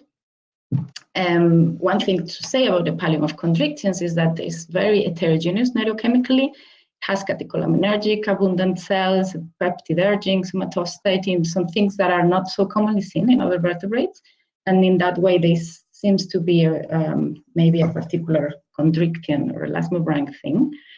But otherwise, we have some evidence for a pallial amygdala, as I show here. This is the recent work from Isabel Rodriguez Moldes et al. And it looks like a pallial amygdala could be here. That's compatible. Next. And pretty much there is a description of nuclei. As far as I know, there is not much consensus of what the homologies with other vertebrates are. But let's say this is a forum where we like to speculate, right, and give ideas. So I'm going to give you my opinion on the shark pallium here. There is this nucleus that is, let's say not nucleus, this band of dense cells called the APP, and that it's located here in the middle, that we've seen that during development it produces GABAergic and, GABAergic neurons arrive here by migrations, and then they integrate in this region here with glutamatergic. So in that sense, a mix of glutamatergic GABAergic that could be supported as a potential dorsal pallium homologous, let's say cortical homologous. And the mid part of it, which is probably composed by the same type of neurons, could be an hippocampus. But as we know, as I said, this is one of my guesses. If I had to guess, we need many more molecular data that hopefully will be produced soon to really know who these guys are. Because as you go more caudally within the pallium of sharks, so we are at the moment at this level here. If you go here, there are some other nucleus that seem to be more divergent that are called actually medial pallium in other species. So this is still a black box, let's say, that this is what I would bet on if somebody asked me where is the cortex and hippocampal homologous of sharks. And finally, I would like to touch something that is mentioned in the book, just my humble words on this, which is the fact that the olfaction trend of the pallium, which I find really interesting, and whether this is the ancestral condition or not. So here I've shown the telencephalon of Silurhinus canicula, so the same gallimorph shark that I've been showing, and the telencephalon of a raya, which is a skate. Here is Squalus acanthe, which is another group of cartilaginous, the squalomorphous. And you can see how many parts of this telencephalon don't receive directly olfactory inputs, right? What they have called in Squalus dorsal pallium and medial pallium, they don't have many inputs from the olfaction. So is this trend, this happened already before the splits of sharks and other vertebrates, or it happened independently? So the book again, and the chapter seems to go for the second option, that this is again convergent evolution. I would like to brought this to discussion as well. Is this ancestral or not? The thing is, modern sharks display very complex behaviors, same for rays. Many of those are actually attributed to telencephalic functions, and these have been shown with very few, but they exist, some lesion experiments of the telencephalon, of the medial pallium, where sharks lose the ability to locate and remember locations. And we also know that the both big parts of the palliums are to non-olfactory processing. So the telencephalon itself might have originated as an olfactory processing center, but slowly acquired other functions. So this origin of the telencephalon might have been really before sharks and maybe even before vertebrates, but it slowly acquired other functions. So it makes actually sense that this acquiring of new functions happened actually at early natostome, when early natostomes started to become more efficient long-distance predators, for example, and starting to use this new space, let's say, created in the pallium to receive other sensory inputs, to create new types of memories, and also to create associative memories and so on, leading to great complexification of the pallium. And of course, this is all speculation and throw into the air some questions, but it's possible that they had already started to use their telencephalons as high-order information processing centers. Again, the position of the book seems to be that early natostomes use their telencephalons to compare and contrast current olfactory cues with remembered ones, I think, but they're still attributed to be quite olfactory in nature. And then they say that other senses might also be processed by other brain centers like the midbrain. So we need more data in sharks, that's a fact. So a better understanding of the shark brain and its homologies. Try to do this from maybe more molecular way and have definitely more behavioral and connectomic data might help to answer these and other questions about how our telencephalons actually evolved. And with this, I think it's all on my side. Thank you very much for listening, and be happy to answer questions. Thank you, Idoia. That was great. Maybe you can stop sharing and maybe please ask your questions if you have in the Ask a Question button. In the meantime, if any of the panelists want to make a I actually have a question I'd like to sort of invite you to speculate about. Something that the book makes quite strongly is the point that projections out of the telencephalon are kind of a convergent feature of many different lineages. And for example, what we see in mammals is kind of an unusual projection from dorsal pallium to motor structures, etc. Similar things appeared in birds, but it's not a general ancestral state of vertebrates in general. And so, but in light of that, the work of Grillner shows very clearly these projections out of the telencephalon from the lateral pallium. Well, it's hard to say exactly which part, but something that might be dorsal pallium, projecting downstream, as well as work of of many groups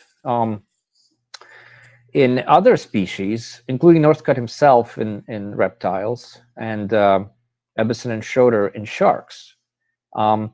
So I'm wondering, where do you stand on this issue? Is this something that just appears a lot among vertebrates, and the projections in sharks are something that appeared in sharks?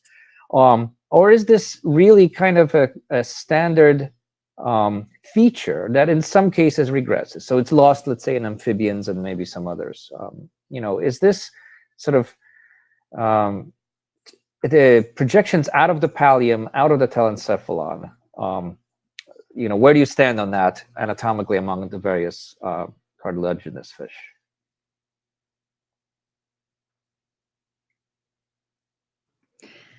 Right. Yeah, I think it's really complicated. To be honest, I always tend to think about conservation, same way as I tend to go the other way as the book goes.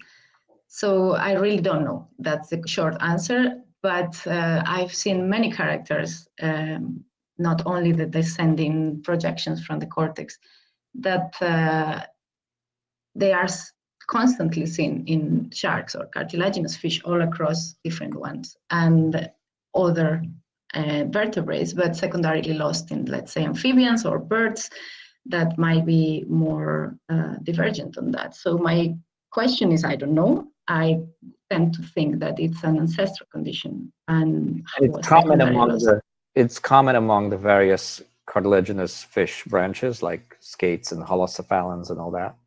Direct connection from the pallium, that I don't know. I have to say, maybe someone in the audience can answer that. I'm not completely sure if it's very shared across, you know, the different kinds of gallomorphs and squalomorphs. Okay. All right. Thanks.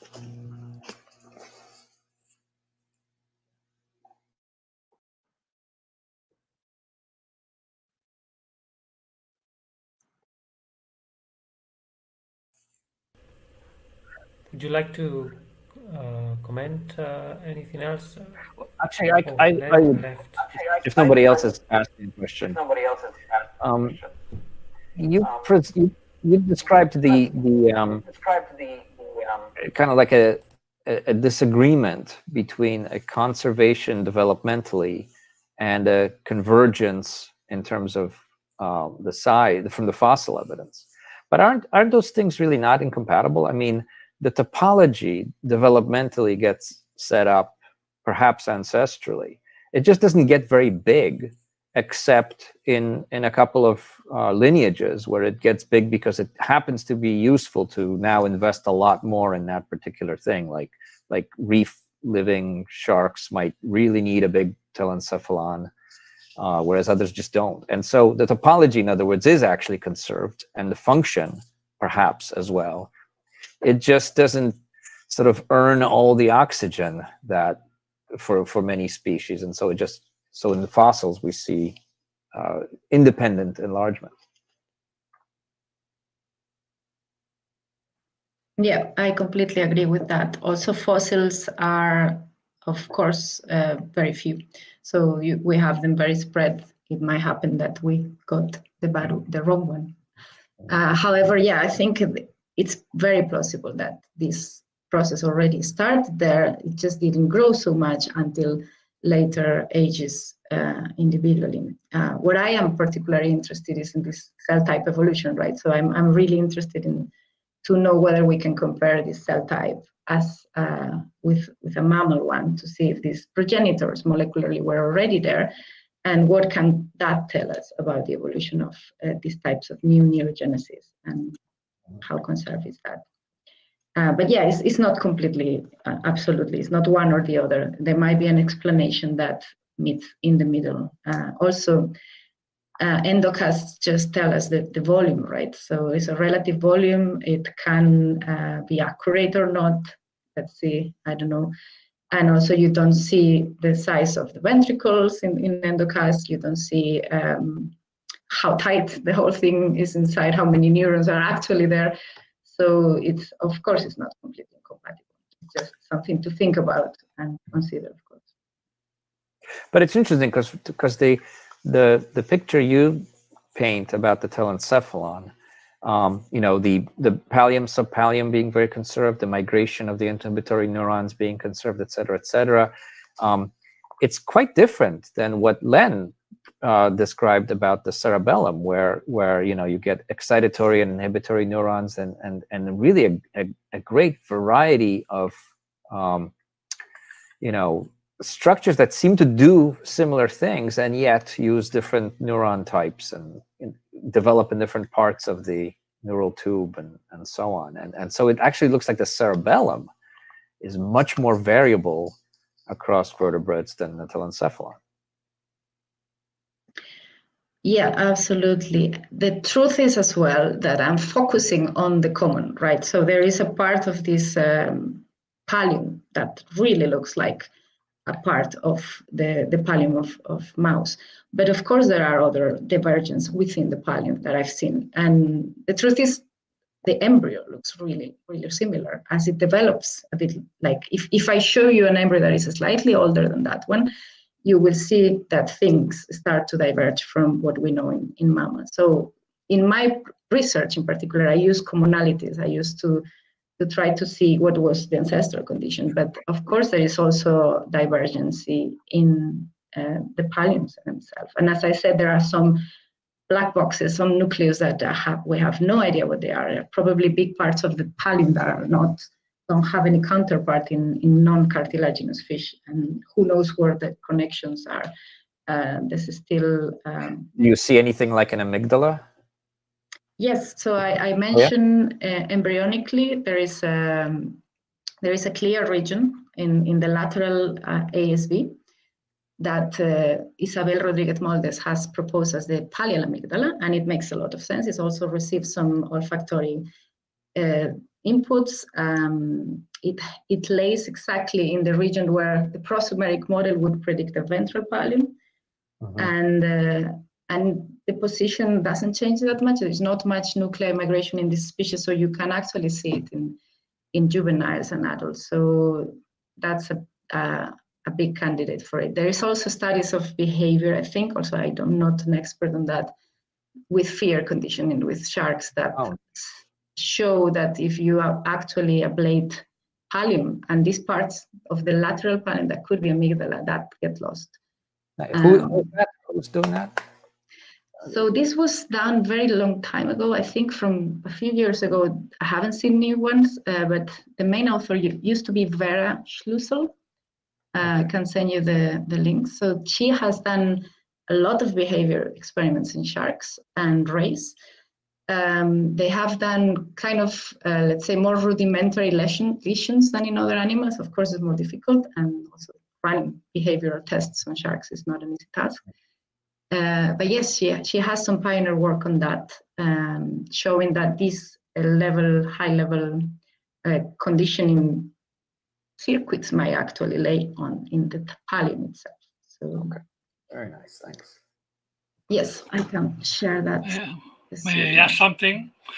I'd like to point out a general issue that I think complicates the comparative understanding of telencephalic, particularly pallial parts, and that is we have been working for several dozen years on the idea that you do cross sections of the telencephalon and whatever is ventral is called ventral, whatever looks dorsal is dorsal, whatever is lateral is lateral. But you have, for instance, here in cross sections of the shark brain, we can see that the olfactory bulb occupies a rather lateral position. So if your pallium shows the olfactory bulb in a lateral position, how do you compare this pallium with which sort of sections you want to compare with the mouse olfactory bulb and nearby pallium? So everybody just thinks that everybody continues doing cross section and comparing naively cross sections just by topography. And I'm completely sure from the developmental point of view, looking at clonal results, which we have for several fishes, and also with the labeling of radioglia and so on, that you simply have to know what is first, before starting your study of pallium, you have to look at what is the radial organization. And once you know where is for this type area of the ventricle, where is my pial surface, because nobody tells you in the books where is the pial surface for any part of the ventricle. You just assume that if you go in your series of cross section, you're going from rostral to caudal, and that may be false. And you assume that you're going from lateral to medial, and it's also false. It's not not topologically comparable to other species. So fishes pose a particular problem because they have different sorts of morphogenesis of the telencephalon, and people have not yet started to think about it in a practical way. To how do I look for my primordia, or how do I look for my homologous parts? And I feel that Isabel is starting to think in the correct way. That's my opinion. But there are many other people that have no clue about that, and that's a big problem. Regarding to that, in all our analysis, usually we follow the radial glial, so GFAP markers.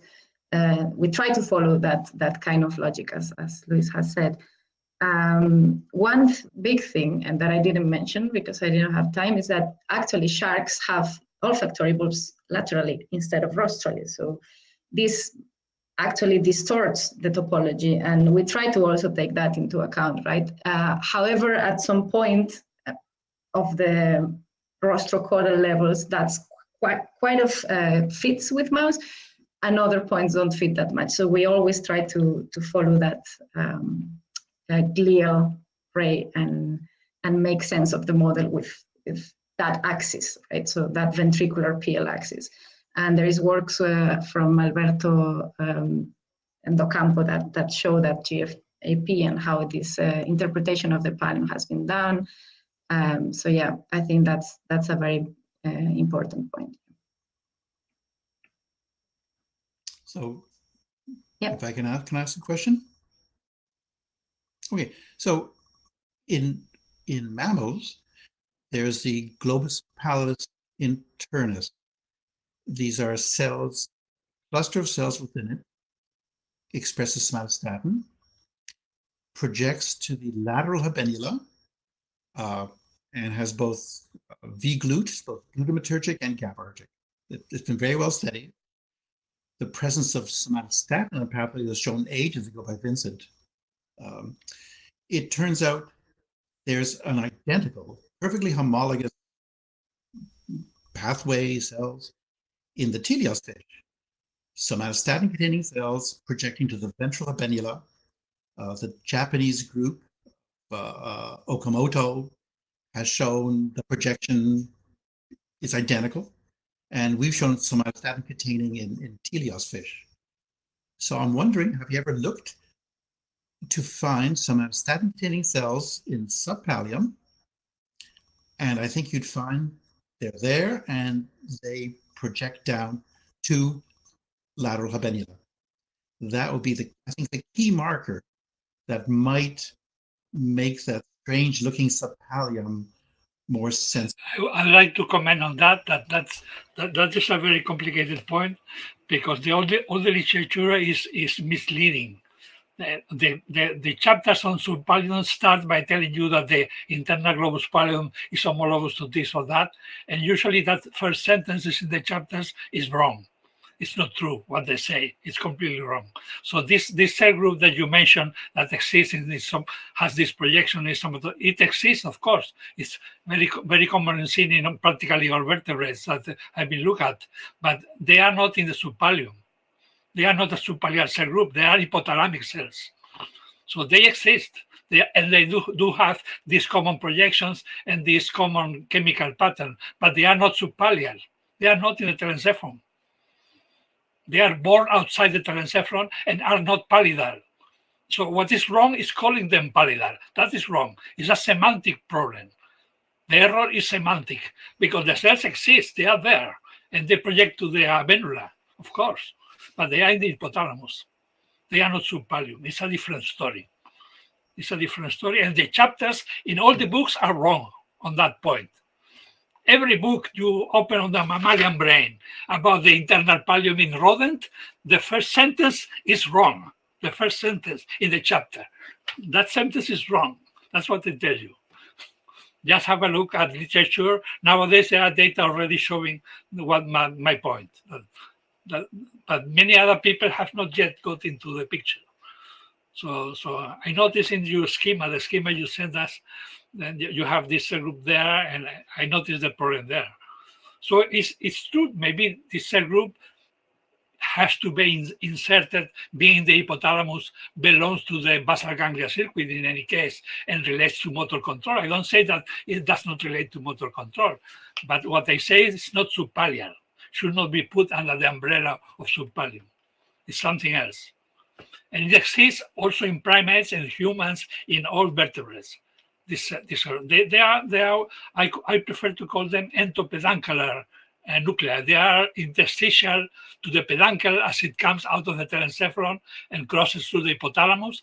In that hypothalamic area, interstitial to the peduncle, that's where you have these cell groups, which are just outside the telencephalon. They are entopeduncular in the hypothalamus. So that's it. And there are data now, genetic and with modern connectivity data, showing that they are not pallidal, that they are not at all pallidal. But it's an error that you inherit when you open these book chapters, because that's the first thing that the books tell you. That's the problem. So literature sometimes is confusing. We had a question by Luis Pessoa that wanted actually that Luis have a take on Paul's question about the connections of the pallium. So Luis, if you can, or maybe Paul can remind the question and Luis can answer. This is the question that I posed to Idoia.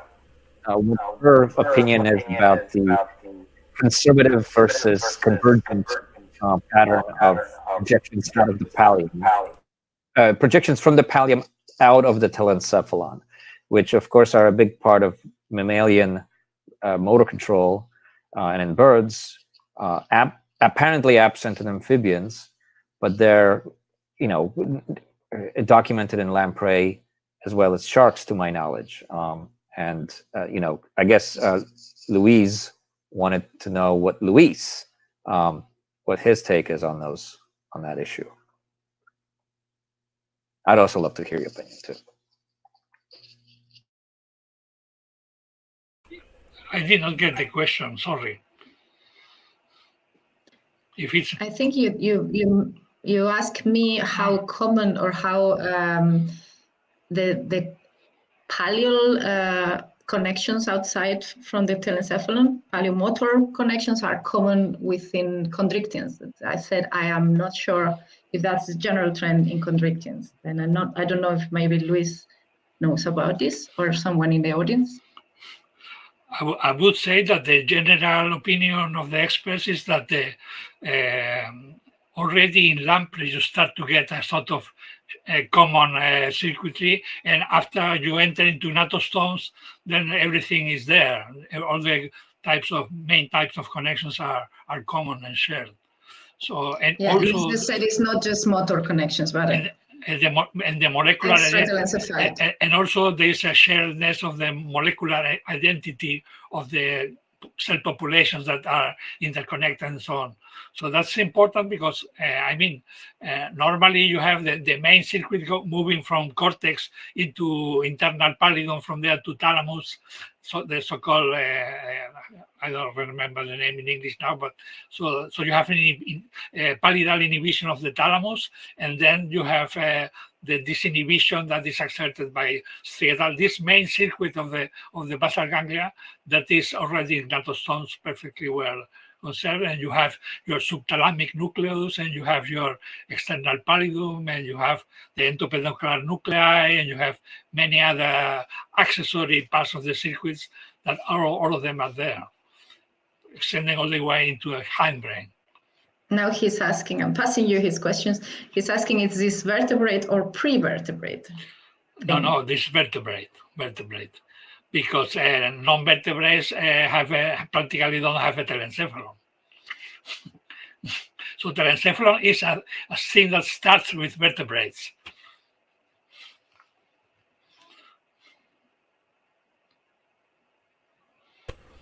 Okay, so we have actually Alex, who we are almost done.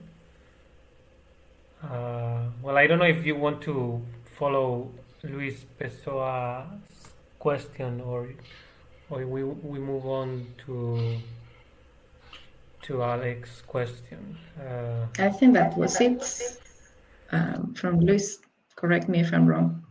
Up to recently, it was thought by many people in the field that, but if you go to cyclostomes, to lampreys and so on, then this lacked a pallidal component in their basal ganglia, that they only had striatum-like structure and preoptic area structure.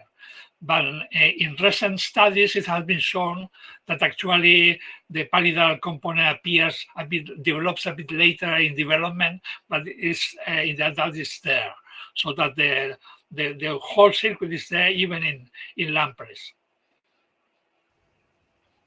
So that's a general conclusion in modern times. I muted or? Yeah, you can talk. Okay, can you hear me? Yeah. Okay, so I was just curious about this reelin expressing, or this reelin that you mentioned, Idoia, that you find in sharks. Was curious about if it's expressed to some kind of cells similar to the Cajal redshift cells we find on mammals, and if it has something to do, some degree, on lamination in shark pallium. I don't know if you have seen this function of this reelin during development. Yeah, that's super interesting, and that's the first thing it made me think when I saw this reelin region. So we have not characterized yet the cells that express it. The only thing we did, and this was many years ago during my PhD, was a correlation in the position of this reelin expressing area with what we consider the dorsal pallium, and what it seems to be the end of the migration from the subpallium. So it's possible that these neurons are actually GABAergic. We are not sure. Now with molecular data, with single cell, I will ask all these questions, hopefully. So keep posted, because that's an interesting point. About the lamination, well, the general assumption is that they don't have a laminated telencephalon, right? But what you consider lamination is also a bit, let's say, relative, right? I've shown you this hematoxylin using, let's say, pile of nuclei on top of each other. Are those lamina? We don't really know. We have any detailed study about this. So all we can say up to now is correlation of expression. But it's interesting that it's in the same place. So whether it's coincidence or whether it's a structure that was there already. Things that I would like to explore. These TBR2 cells that you also find, that seems to be something that could either be convergently evolved or concept since very early vertebrate evolution. Yeah, absolutely. Could be both at this point. Okay, thanks.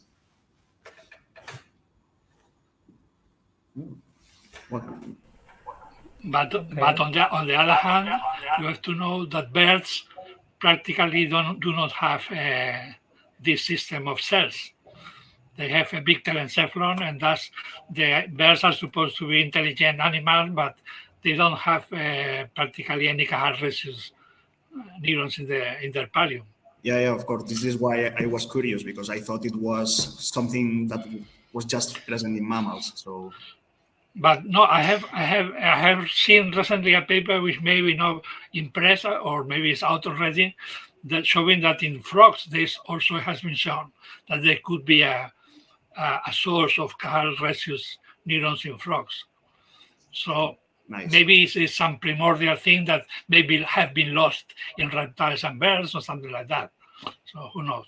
Well, reptiles do have also Cajal rhesus cells, only that they are not homogeneous everywhere. They are denser in some places of the pallium than in others, and the same happens in the frog case I saw. But in birds, they simply seem to either they get diluted, and maybe they are there, but there are few of them, and you don't see them practically. And maybe they are not enough to... Or they have disappeared, have lost their function. There's some alternative way in which you organize the pallium. Yeah, and they are not enough to promote this lamination. So, but the important point is that mammals, the proper cortex is organized inside out. Whereas all other pallia, dorsal pallia that you have in all other grantostomes, they are organized outside in. Yeah, so this is what I was curious about, which is the function. The big point in evolution for the origin of the cortex, as we call it in mammals, was the change from outside in into inside out. And we know very little about that problem. We know very little about how that occurs. What is the developmental mechanism that inverts the order in which the generation of neurons are stabilized. So I'm wondering if I could ask you something about that, Luis. In the idea of this weird developmental process in teleosts with the eversion, one proposal is that they became really small for a period of time, and when they became small and then grew again, they sort of came up with this different way of enlarging the telencephalon.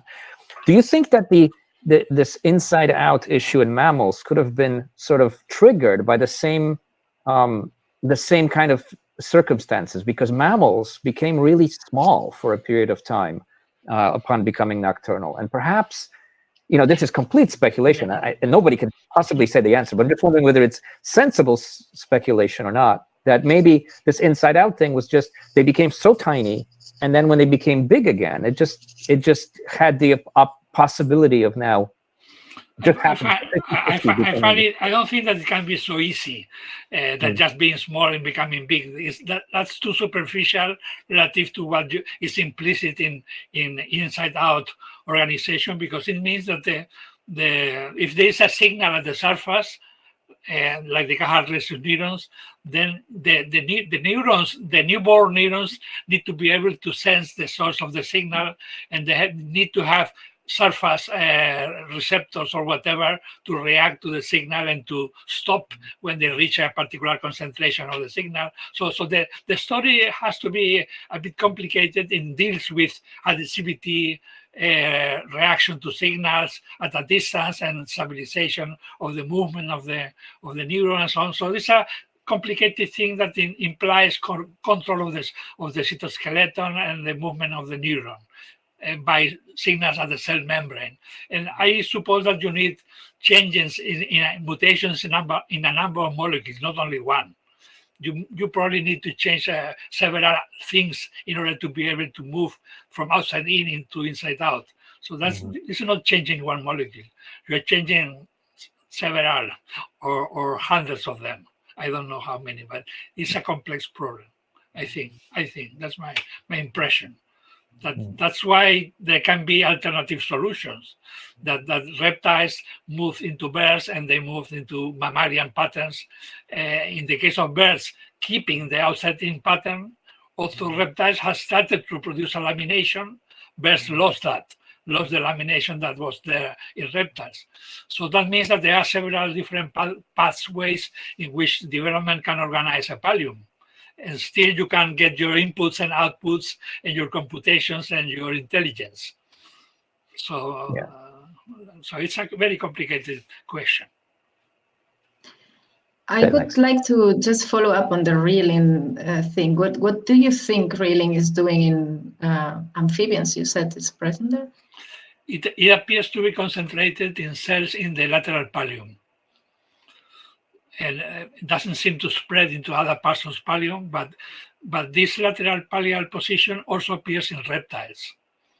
So it seems to be as there was a main initial stopping or active point of Cajal residue cells coming from elsewhere that the first accumulate in the lateral pallium.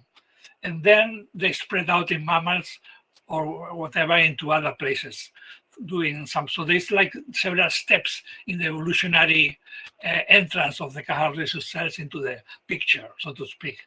So that's my impression, that in amphibian reptiles, we see sort of an initial step of having a local concentration of these cells somewhere in the cortex.